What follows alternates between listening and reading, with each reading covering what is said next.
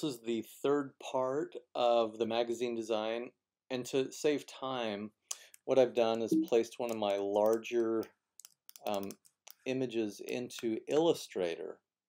Okay, not Photoshop, this is Illustrator, and I've traced the masthead.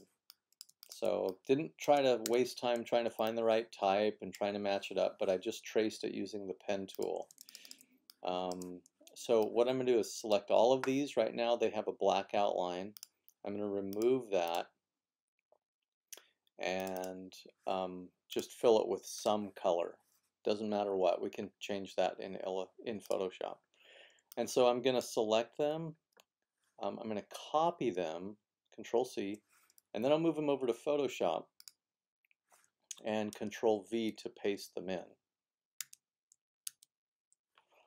And I'm going to choose to do this as a smart object just because all of the attributes of a vector image come over with the smart object.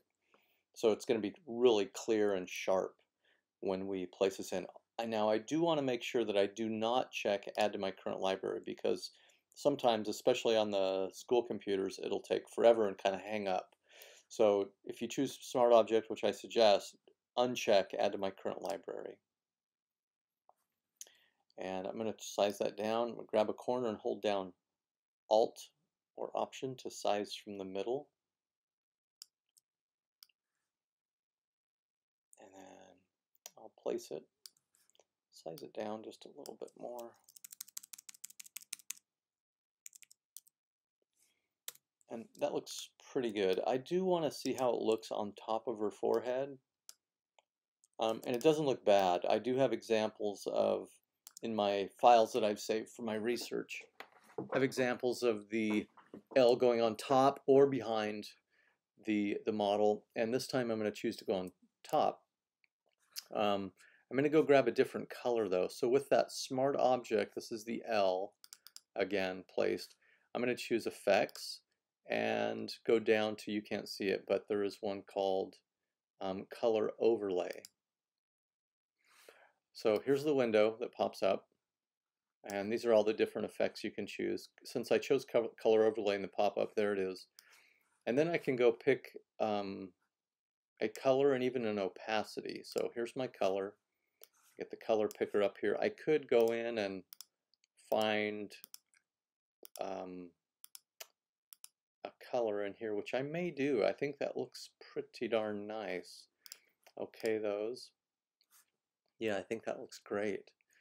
Okay, so next, I want to, I'm going to take the same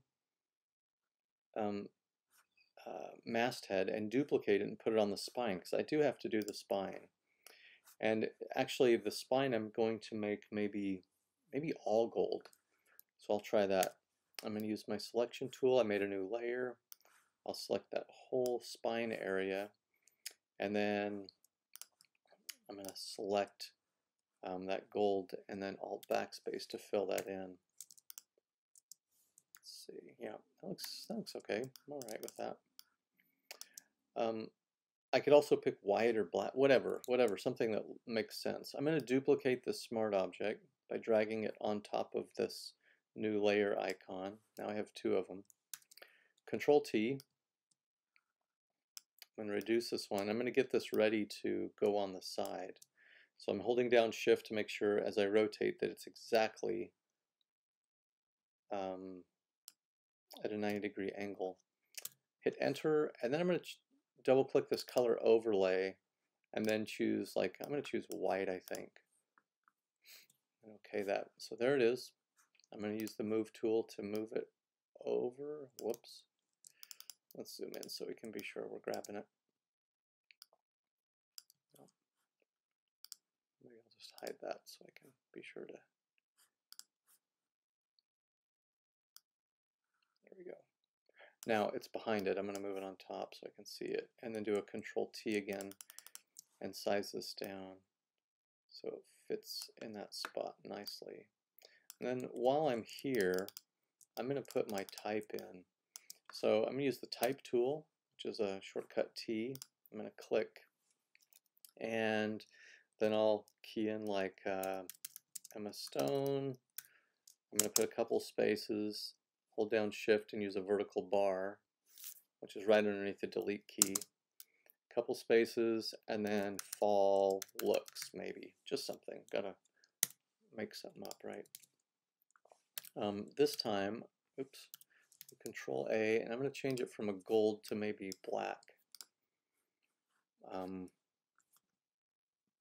then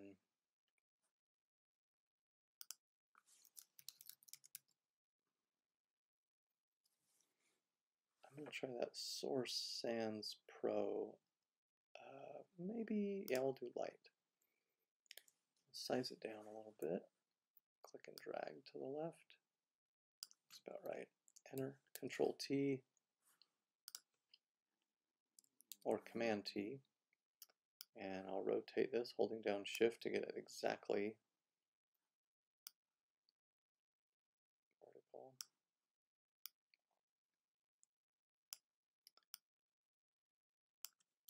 I'm going to zoom in to make sure I have this exactly centered. I might take that down a bit, and then maybe change it to a regular so we can see it.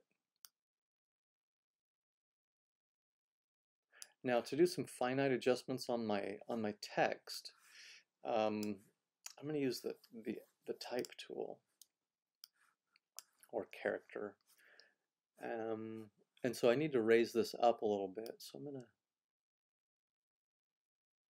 probably right about there. Make this a little larger. Yeah, looks good. Okay, then let's turn on our masthead and